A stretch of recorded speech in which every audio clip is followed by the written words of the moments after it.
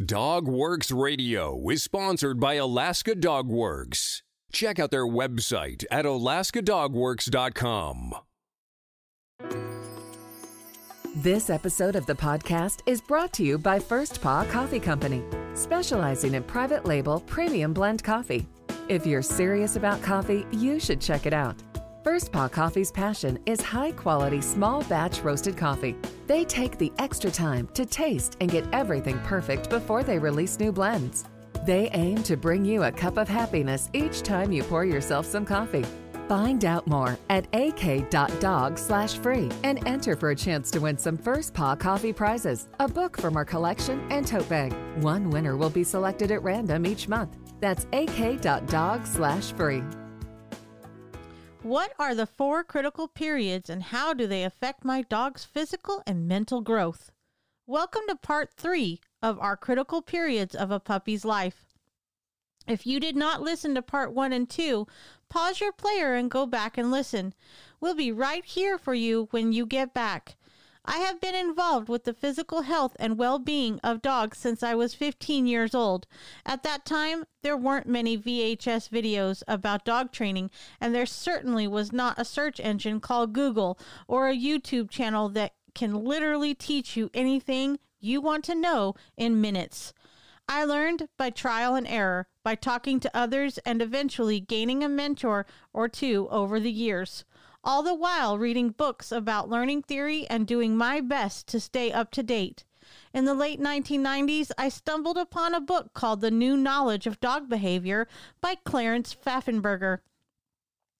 This book set in motion not only a viable career in dog training, but shaped my approach to it and my understanding of it so that I could help people make better choices when choosing their own dogs, and has assisted in the development of my own breeding programs with German Shepherds and Siberian Huskies, and eventually Alaskan Huskies. If you are a canine enthusiast, dog trainer, dog breeder, or just someone interested in how dogs learn, then this is the program for you. If you know someone that may benefit from this information, please share this podcast, Dogworks Radio, with them. So far, we have learned about the first few weeks of a puppy's life.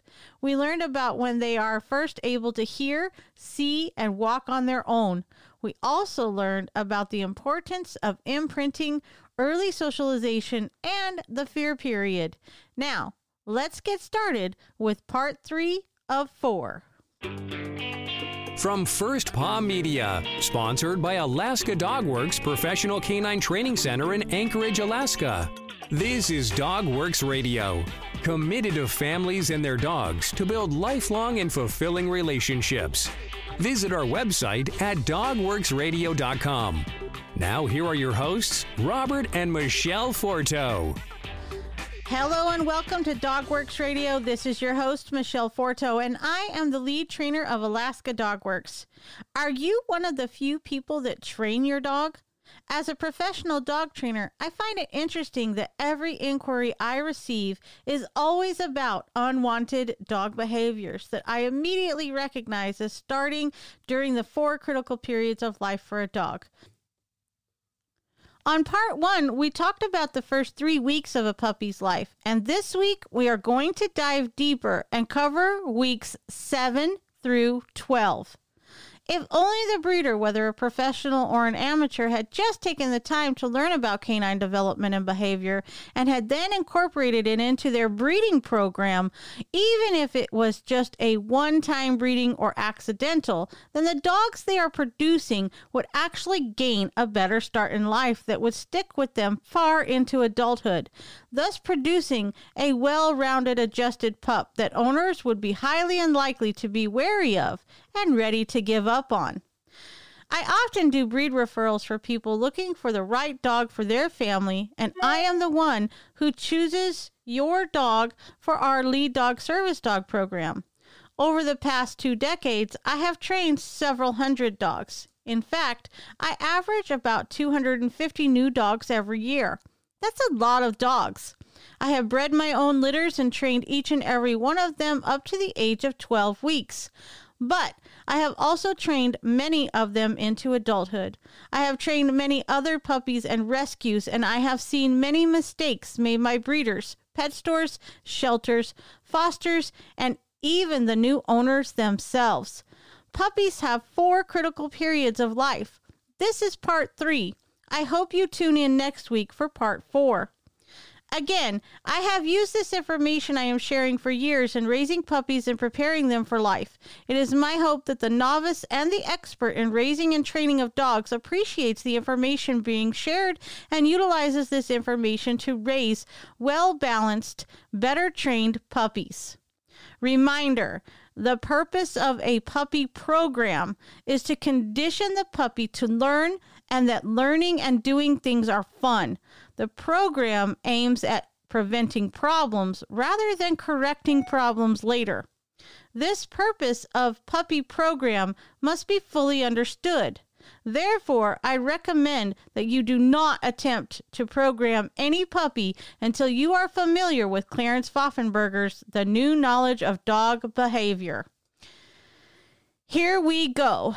The critical period, days 50 through 84, is the 3rd critical period. Days 50 through 56. The puppy has the learning ability of an adult dog from 7 weeks onwards. Start house training, crate training, and manners. Begin teaching the pup boundaries. Start conditioning the puppy to grooming and to wearing a collar and a leash. Start puppy obedience using a flat collar. 5-minute sessions. All week, do the following. Handle and restrain the puppy, cradle, touch, pull the ears, fingers in the mouth, pinch the toes gently. Obedience needs to be habitual training. Follow on your left side, off leash, and sit. Man and dog socialization. Dog and dog socialization. Location conditioning in different places. Isolation conditioning by starting in the crate. Play, retrieve, and bag work or appropriate work for what the dog will be utilized for. For example, begin working on picking up objects, take it and give for service dogs. Practice gaiting and show posing every day. Use stand during grooming. Practice obstacle work, exposure to medical equipment, wheelchairs, strollers, bicycles, skateboards, etc. Include working with the puppy at night, especially service dogs, search and rescue dogs, and sled dogs. Note, begin collecting your set of 12 articles. Those required in the reversed incentive system of tracking training. A set of 12 objects, all known to the dog, is accumulated and includes one special or favorite article, usually one of the puppy's toys. It also includes 4 black leather gloves and 18 utility scent discrimination articles, 6 leather, 6 metal, and 6 wood.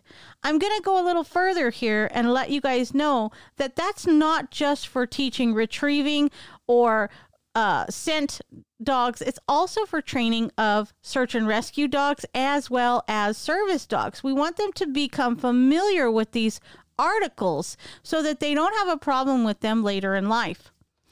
Here we go. We are on day 56. The puppy is now 8 weeks old. And this is the typical age that you, as the new owner, would be receiving your puppy. So now is where things can get a little bit mixed up. So listen close. If you've just gotten a puppy, here's where your responsibility can get started. You're going to test for sound startle. You're going to take the puppy swimming, even if it's in that bathtub, 5 to 10 minutes in the water. Days 57 through 63. This is a fear period when traumatic experiences have a profound effect. Keep the puppy in stable circumstances and keep the puppy safe from trauma. Continue your house training. Do handling and grooming, touch therapy, and cradling.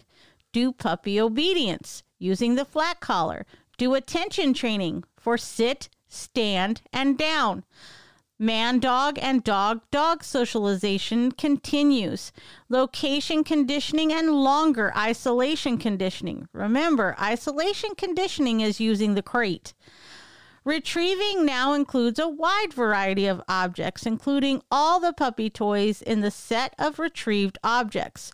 This is also where if you're not doing a retrieving dog, but you're doing a service dog or even a sled dog, where you start using those variety of objects in your training. Bag work. Introduce a piece of Hessian burlap for protection dogs. Introduce light harness, no pulling for sled dogs and assistance dogs. Introduce booties for 5 minutes. Show stance and gaiting practice. Include night work. Practice obstacle course. Take the puppy into traffic.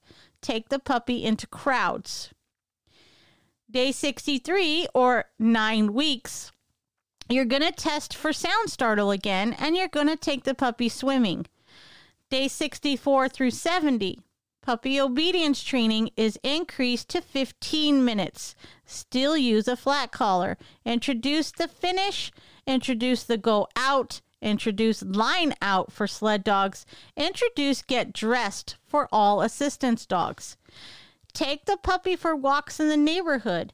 Continue location conditioning and continue with longer periods of isolation or crate training. Practice retrieves, bag exercises, harness, booties, test for sound startle. Practice your show stance and gaiting, as well as grooming. Practice obstacle course, do some dominance exercises, and handle the puppy a lot. Don't forget to include night work and work with traffic and crowds. We're going to take a short break here and learn all about First Paw Coffee. So earlier you learned about First Paw Coffee Company, and now I'm going to tell you about its Tail Wagger Blend. First Paw Coffee Company's Tail Wagger Blend is their first offering, and its name and label were crowdsourced from their Facebook fans. How cool is that? The Tail Wagger Blend is a private label premium blend that was developed just for them. It is a medium roast from Colombian beans with tastes of Brazil nuts, grapefruit, and oak. Be sure to go to ak.dog/free and enter to win a bunch of cool prizes. That's ak.dog/free. All right, we are back. Before we went to the break, we learned about what happens in a puppy's life in the days 50 to 70 and let you in on our puppy program that you can use to get your puppy to be one of the best dogs it can be when it grows up. That's what it's all about, right? Now, we're going to learn what we need to do on weeks 10 through 12. If you are a new puppy owner, it is most likely you will have your new companion in your home by this time, and it is important that you continue to set a good foundation moving forward to ensure that you set your new pup up for success. Day 70 means that the puppy is now 10 weeks old. You're going to test for sound startle, and you're going to swim the puppy in water that moves or a light surf. Day 71 through 77. Take the puppy into crowds and traffic. Work at night often. Continue with band dog and dog-dog socialization, puppy obedience training, retrieving, bag work, harness, booties, location training, do elevators, many different places, isolation training, longer periods, and posing and gaiting, obstacle course, handling and grooming, and walks in the neighborhood. Woo! Sounds like a lot, but that puppy is absorbing every single thing that you're exposing it to. On to day 77. We are now 11 weeks old. We're going to test for sound startle, and we're going to go swimming. Day 78 through 84, the puppy receives the first polyvalent vaccination this week. Continue exactly as in the previous week. This week, you must decide whether or not your puppy is to undergo bite inhibition conditioning. This is normally done between week 12 and week 16 as follows. The puppy must have free periods to engage in play fighting with one or more puppies of the same approximate age. When they attack each other, they learn to inhibit or soften their bites. Do not omit this unless you are skilled in handling and living with a Schutzhund, police, or protection dog. Puppies which do not undergo bite inhibition grow up to be very hard biters. This is very useful for dogs that are intended for the Schutzhund sport or for service as a police or protection dog. These dogs will have to be played with using an object such as a burlap sack or other pulling and biting object because they are too rough for play using one's hands or unprotected arms for the dogs to grasp in play. Now is when you must decide on this part of your puppy's program. Day 84, or the 12th week, you're going to test for sound startle and you're going to take the puppy swimming. Up to this point, you have been very busy with your puppy. Think of this week as a testing period. Go back and do some of the exercises that you have worked on to this point. This will give you a good idea of your pup's progress and if things still need to be worked on. This is also when most people will start calling a professional dog trainer to enroll into a basic obedience program. We encourage all dog owners to at least enroll your dog into a class like this. If for nothing else, it will allow a professional to evaluate your progress up to this point and let you know a few tips or tricks to keep you on the right track. Note, once again, prepare early. It's easy to set up your phone or a GoPro and do a video journal. You'll also want a calendar with ample space to take notes. This goes for you, the new dog owner as well, not just for the breeder. The day you got your puppy, you should set up a journal too. It helps you learn what the puppy struggles with and what the puppy excels with. When we come back from the break, we're going to go behind the breed and learn all about the miniature Schnauzer. We're living in uncertain times. If there is one thing we can be thankful for, that is the recent pet adoption boom. Shelters are being cleared out, and that means you may not know much about your new best friend. Alaska Dogworks virtual and on-site classes are the best way for you to build a lasting bond and learn about your pup, new or old. From setting up a proper routine to learning the commands and much more, Alaska Dogworks provides you with the resources to develop your dog into one of the best. Right now, Alaska Dogworks has an exclusive offer just for our listeners. Go to alaskadogworks.com now and use promo code DOGWORKS and save 20% off your training program at the time of your booking. Visit alaskadogworks.com and use promo code DOGWORKS to save 20% today. That's alaskadogworks.com and use promo code DOGWORKS at the time of booking. Okay, guys, let's learn all about how to train a miniature Schnauzer, shall we?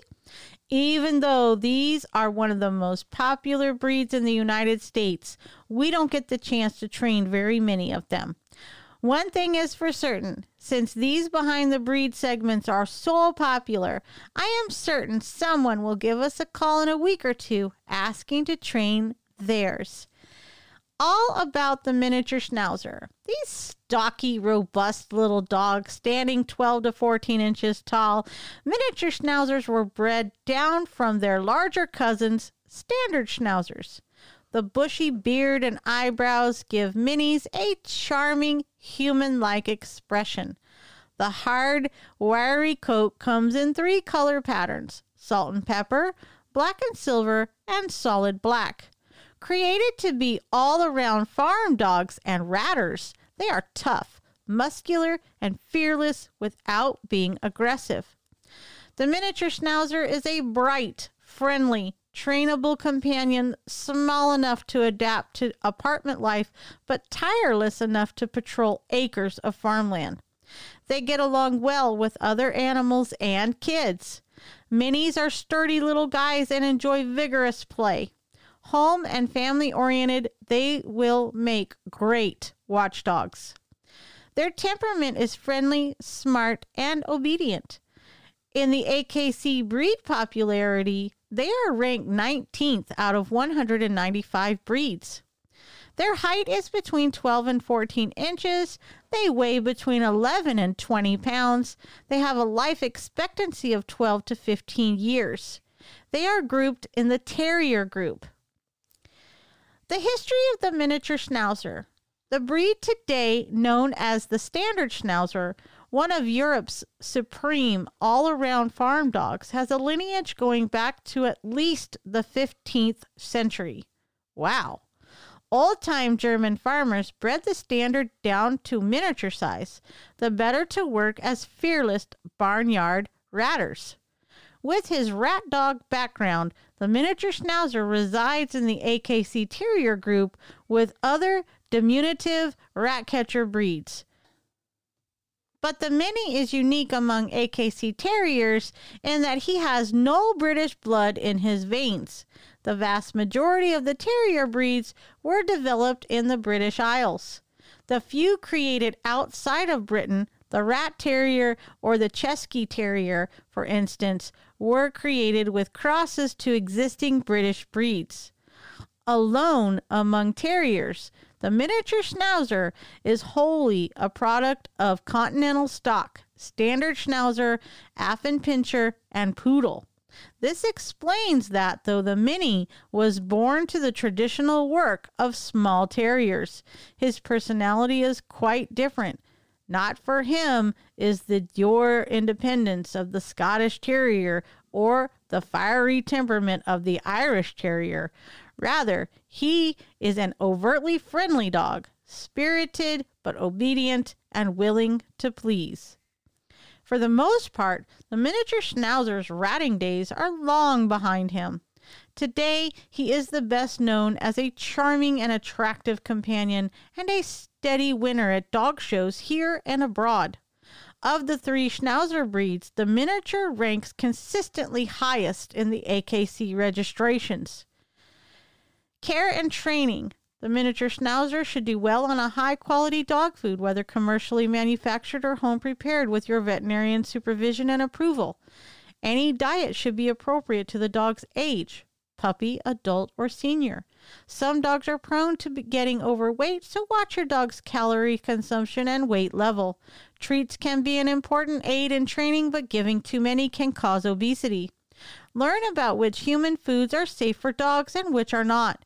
Check with your vet if you have any concerns about your dog's weight or diet. Clean, fresh water should be available at all times. The miniature Schnauzer has a double coat, a wiry top coat with a soft undercoat that requires frequent brushing, combing, and grooming to look its best. The breed sheds very little. For the show ring, some of the dog's coat is regularly stripped by hand. Most owners of pet miniature Schnauzers choose to have the coat trimmed with clippers by a professional groomer. This should be done every 5 to 8 weeks for the dog to look his best. The miniature Schnauzer should get a bath once a month or so, depending on his surroundings. Nails should be trimmed monthly and ears checked weekly for debris or excess wax and cleaned as needed. Alert and lively, miniature Schnauzers require regular daily exercise to maintain their mental and physical health. They have a medium energy level and can easily adapt to city or country living. The breed benefits from having a fenced yard where they can run and chase a ball safely and enjoy playtime with their owner. Their greatest joy is to be with their family and doing activities together. Miniature Schnauzers have a strong prey drive, so they should never be allowed off leash when not in a fenced area, as they might not resist the urge to chase after small animals. Miniature Schnauzers are friendly, lively, and eager to please, and they learn quickly.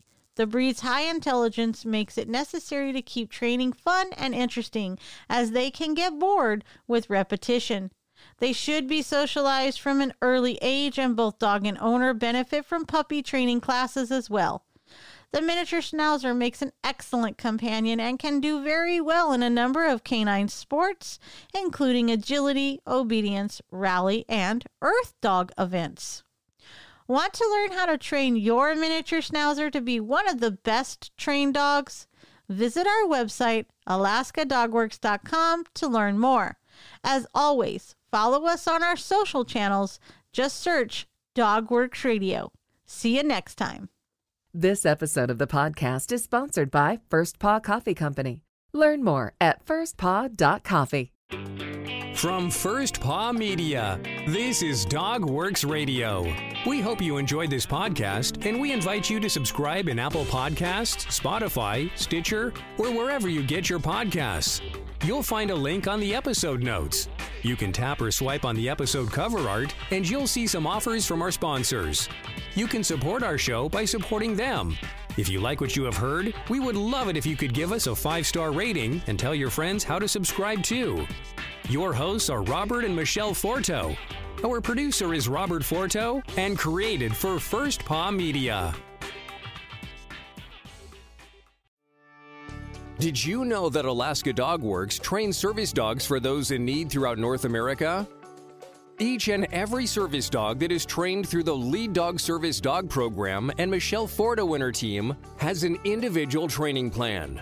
We train for autistic, mobility, psychiatric, and PTSD for our soldiers for service work. If you know of someone that may need a service dog, please take a moment and check out Alaska Dog Works on social media and at alaskadogworks.com.